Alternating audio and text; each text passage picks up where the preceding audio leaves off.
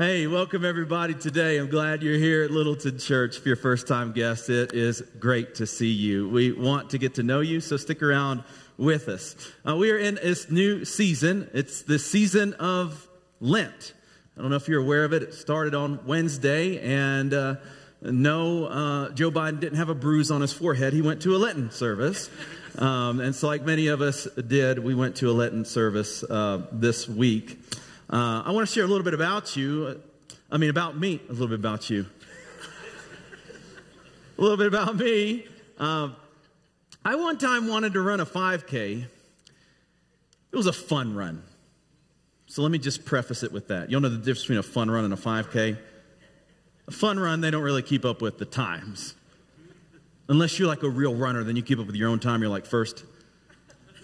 Or I beat my personal best. But I wanted to do this fun run, and it was something that a lot of us were going to do at the church that I was at in Alabama, and everybody was going to be a part of this fun run. It was raising a bunch of money for something that I can't remember. But I thought it'd be a great idea for all of us to do this fun run together to support this organization. And it kept coming, and I thought, this is going to be something great for me. I'm going to be able to get into some shape. I'm going to be able to run nonstop this 5K. Well, the time got closer and closer and closer. You might know where this is going. I didn't start running. I didn't start training. I didn't start working out. I just, as it got closer, I thought, I'll just wing a 5K. I'll just run it without any preparation. I'd never done a 5K before. And I thought, I can do this. I'm a young man. I think I was still in my 20s at the time. It's a long time ago. And so I did the typical mistake as we started the run. I started way too fast. Any runners out there? You know what I'm talking about? I didn't choose a good pace. I just ran.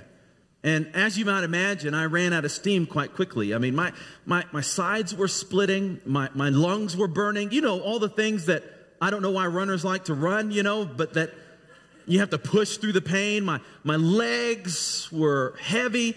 It was pretty embarrassing.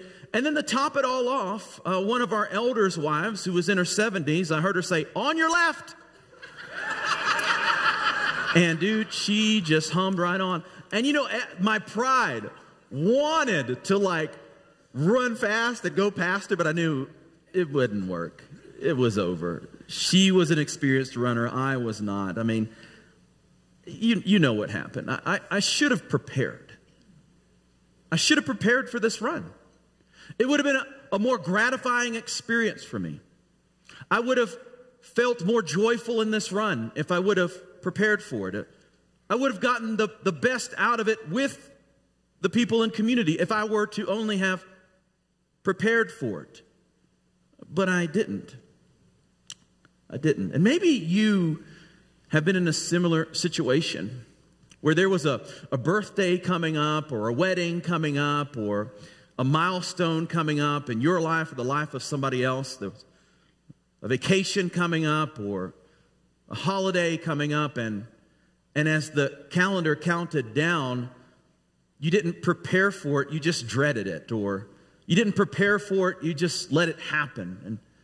And you might recall what that experience was like, maybe scrambling last minute, or missing out on opportunities to make sure that people were present, or missing out on opportunities to make sure that people were having a good experience as well, because in the moment, you were so stressed, you were so overwhelmed, you chose not to prepare. And when we don't prepare for things, sometimes we're not able to actually be as present as we would like to be. When we're not prepared for things, we're not able to show up with our full selves and receive all that the situation, the event has for us, the run can bring us.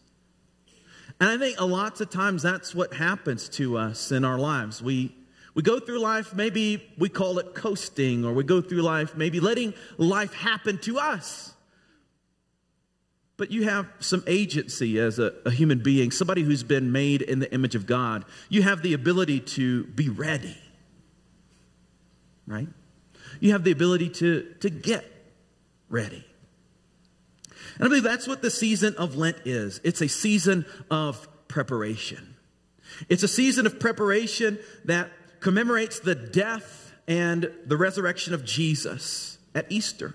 Some 40 days from now, that whenever we celebrate that Jesus gave his life on the cross, that he died and he rose again, and that he conquered sin and death for all of us who believe, that we can be prepared for when that comes. Just as we thoughtfully prepared for individual moments in our lives, like our wedding and birthdays, or for special occasions, that Lent can be an invitation for us to prepare our hearts and minds for glorifying Jesus' life, his death, and his bodily resurrection.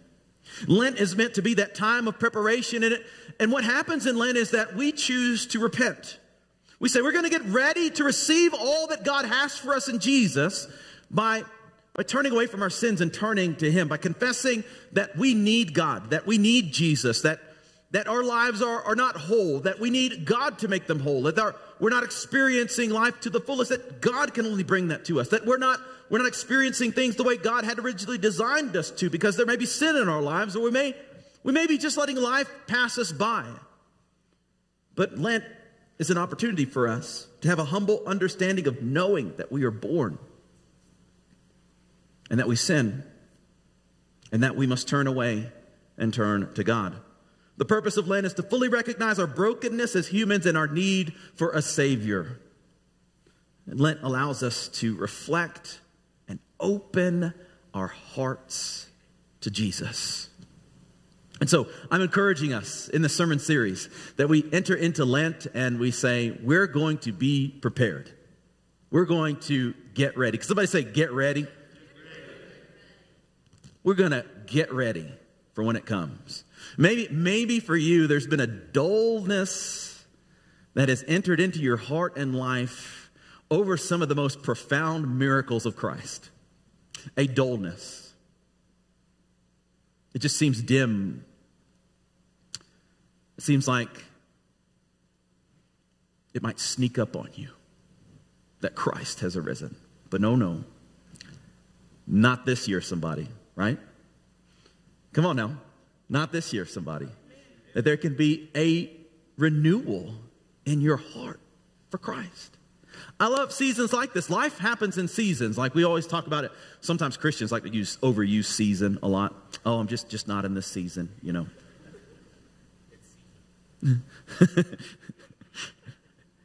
But we want to be like people who are engaged in the life of Christ, whether in season or out of season. Come on, somebody. Like we want to be engaged in the life of Christ and be like, we are ready for what Christ has for us in a new way. I'm going to allow Christ this season, all right, to transform me in a new way that I haven't discovered before. Like I'm going to allow my heart to be open and broken before Christ, where he can use me in ways that I thought he never could, where he can help me to be brave, that he can help me to see his pathway for me and the design he has for my life. Like this is going to be the season, and I'm going to do that. But it only happens, lean in, if we choose to get ready. Can we stand together? I want us to read God's word together. It's found in Matthew chapter 4. Matthew chapter 4, verses 1 through 11. And this is a passage that is a part of the Revised Common Lectionary. It's a lot of churches follow this. Liturgical churches follow this. And it's the passage for this Sunday.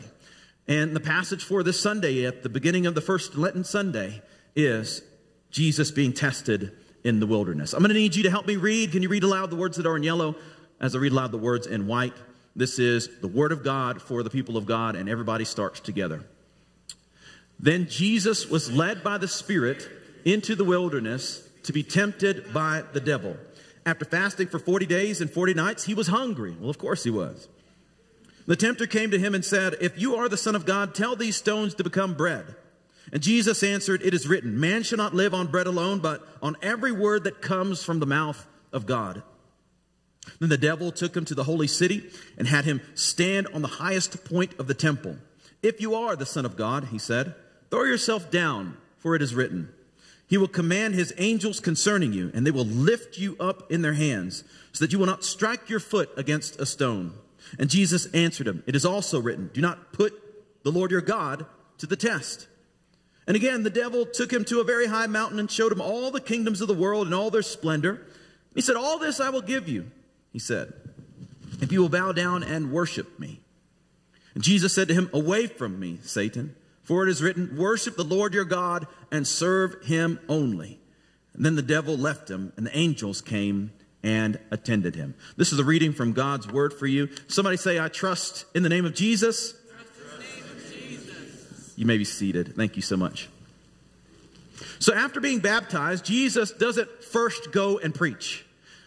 That prior to this, Jesus is baptized by John in the River Jordan, and he says, I must do this to fulfill all righteousness. John had been baptizing people into repentance, saying, turn away from your sins and turn to God, for a new kingdom is coming. Repent, for the kingdom of God is near. And so Jesus goes through that, and he doesn't first go and preach. He first goes and fasts. That through fasting and prayer, Jesus was being prepared for what was going to happen next. He was being prepared for ministry. That he was going to go through a period of testing. Jesus was being prepared for ministry by following the Spirit. That Jesus' preparation was being tempted by the devil while being sustained by the Father. That he chose to trust in God. And Jesus entered into this 40 days of prayer and fasting in the wilderness, united Jesus with the story of God's people up to this point. That Israel had to suffer 40 years of wandering because they didn't obey God in entering into the promised land. That Moses didn't even get to enter therein because of Israel's sin. And so Jesus is reenacting, I think, what Moses should have originally done for the people. But he's also connecting to the people's sufferings, that the people had to first go through 40 years of wandering, desert wanderings before they entered in. Jesus not only is doing a recorrection, a recreation, but he's also connecting to the pain and suffering. This is what Jesus is doing for us, saying, look, I know what it is like to be without. I know what it is like to wait and to rely on the Lord. I know what it's like to trust. And he trusts the Father, and the Holy Spirit strengthens him. The angels strengthen him. That God is with him. So Jesus is strengthened there in this desert. And he's able to stand up against the testing of the evil one. In Matthew's gospel, it seems like the testing comes after all the fasting. And in other gospels, it writes it more in a way that says it's happened all through. You could say that Jesus has gone into the desert so that he could be tempted and tested, as Matthew says. But I think another way to reframe that is Jesus goes in the desert to be led by the Holy Spirit so that the Father could commune with him and build him up and strengthen him. It was time he spent with the Father. I think the devil thought that Jesus was at his weakest point. But I find this to be true about Jesus, that Jesus was at his strongest point, right? That Jesus may have been weakened in the flesh, but his heart and his mind and his spirit were directed and focused on God the Father, that he trusted like it was elevated in a time for him. He was a heightened sense of awareness that Jesus lived in, but I think he demonstrates for us in this moment that God is real. God will protect. God will strengthen. God will nourish me. God will give me the path, because it's going to be a hard road. It's going to be tough to get out there and preach to people who are going to be resistant. I mean, we think now that we live in a resistant culture. Jesus did likewise. I mean, yes, I'm sure that a lot of people may have been open to hear what he had to say, but it was hard for Jesus too. Jesus went out in places where people hadn't heard the gospel before. Jesus didn't just go preach to Israel. He preached in the Decapolis, 10 cities of Gentiles. He preached in places where people were just overwhelmingly resistant to his message. And we find that to be true. Don't think that Jesus was widely popular, because he was crucified, everyone. His message took him to the cross. So he had to be prepared for what was coming next. And I believe when we follow Christ, what we learn is that when we trust in the Father and are strengthened by the Spirit, we can stand up against the devil's temptations in our lives as well. And we can be prepared to do the work that God has called us to do, the work that he's prepared in advance for each and every one of us, according to Ephesians 2:10. That whenever we spend time getting ready, then we can partner in the work of Jesus together. When we spend time getting ready, we have the ability to have a heightened sense of awareness and focus for our Creator God and how much He loves us and how much He can do good through us. So Jesus resists the temptation. He resists the temptation of stones into bread, to turn from the Father's will and the Spirit's leading by breaking the fast and eating. Now, did Jesus have a "thus saith the Lord" that He must go and fast for 40 days? I don't think He's following a command or example here or necessarily for His life. Like before I go into ministry, I must. There was no ministry tract. Like He wasn't entering into graduate school or divinity school and the professor said, for the assignment, you have to do 40 days of fasting and prayer. That this wasn't what Jesus was following. He was led by the urgings and the promptings of the Holy Spirit in His life to go and do this for His Father. He was led and He didn't want to break what He had committed to God. Right? He didn't want to break that. The devil's wanting Him to break it. The devil's saying, let's break that. Why don't you use your power to turn these stones into bread? He was tempted to break the fast by eating. Eating in of itself is not bad, right? It's not a sin to eat. In fact, we see Jesus eating so much that He's accused of being a glutton by His detractors, by the people who were opposed to Him. But in this moment, Jesus says, I'm not. I am going to rely on the bread that comes from God. I'm going to rely on the word that comes from God. Man shall not live off bread alone, but by every word that comes from the Father. That's what Jesus was choosing to do. So He said, I'm not going to be tempted in that way. And then He was tempted to begin His ministry with spectacle. Jump off the temple in front of all the people and allow the angels to come and rescue you. Let's be big about this. Let's get a lot of lights. Let's be impressive. Jesus, let's be impressive.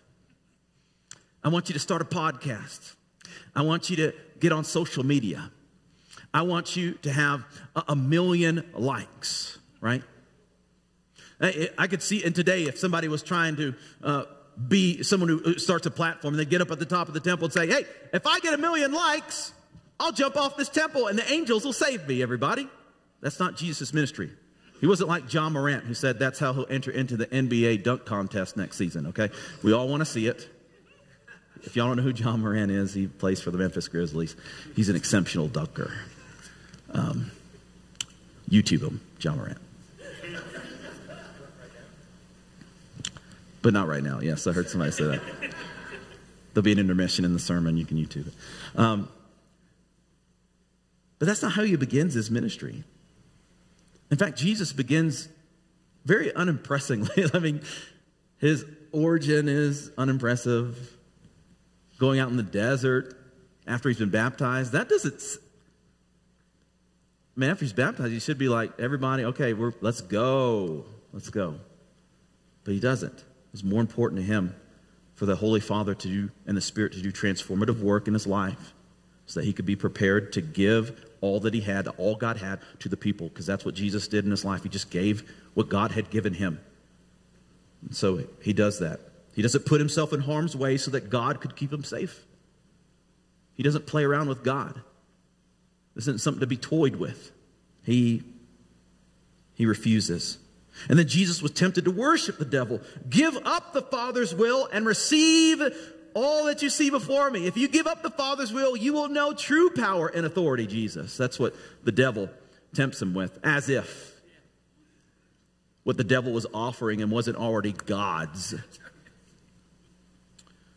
As if the devil had true power. I mean, he's referred to as being the prince of this world, the ruler of the kingdom of the air. He's got a lot of different ways he's described. He has some authority, but his authority is limited.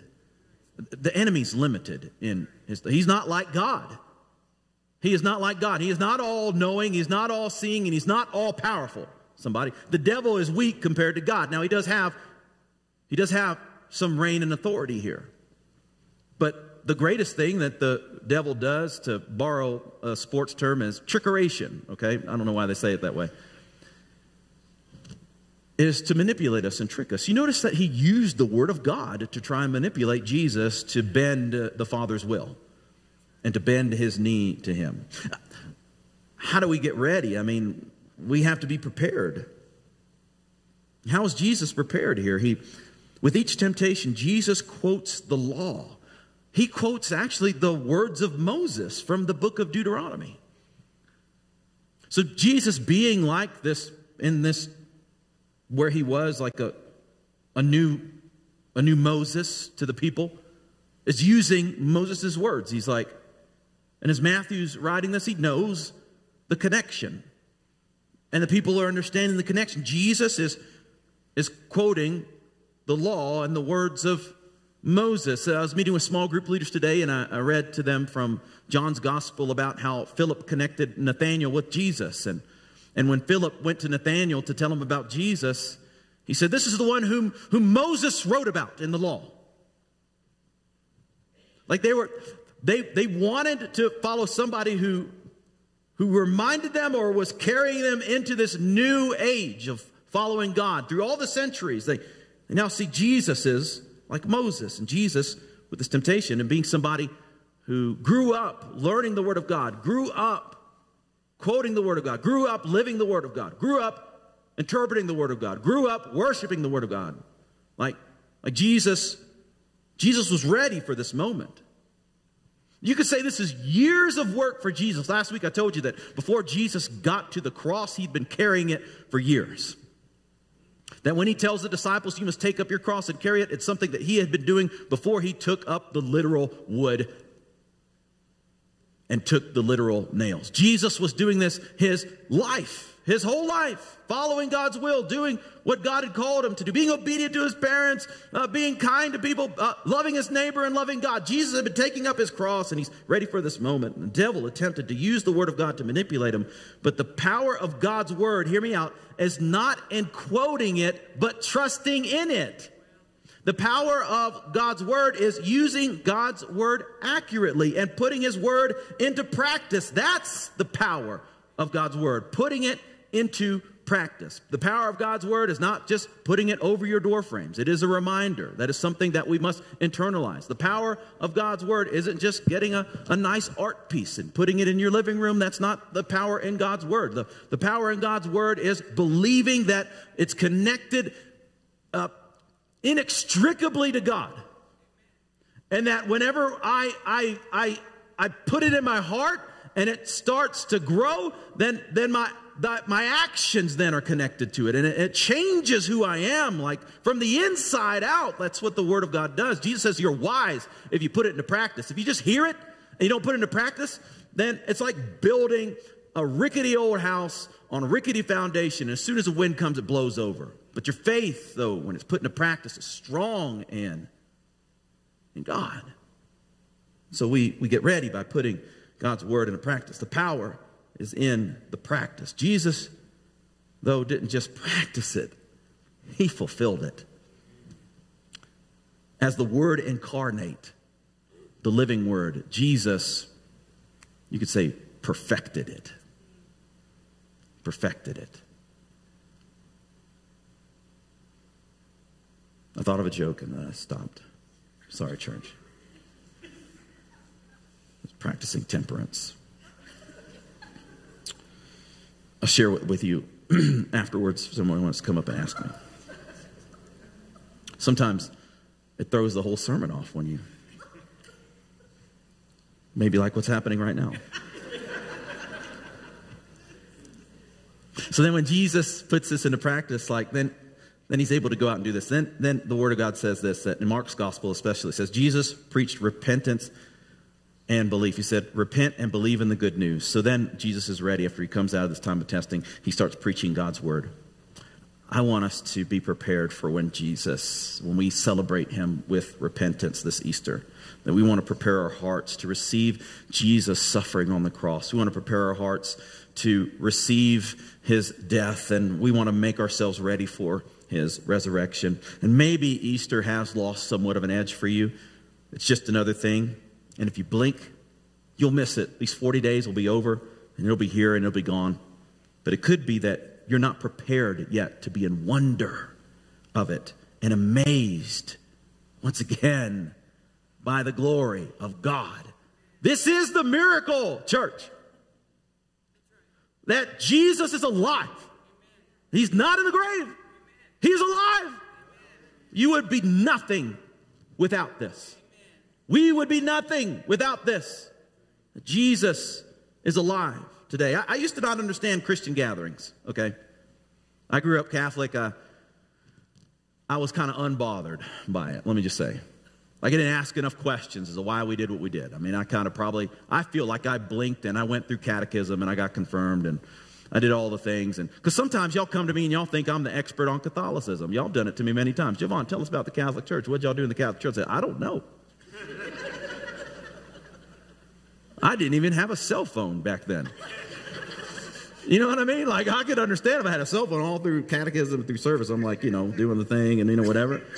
Like, I don't know. I really honestly don't know. Like, I can't remember. I remember some people's names. I remember some of the things we did that I didn't really like confessing to Monsignor O'Connor. I used to make up sins. He was so intimidating. So intimidating.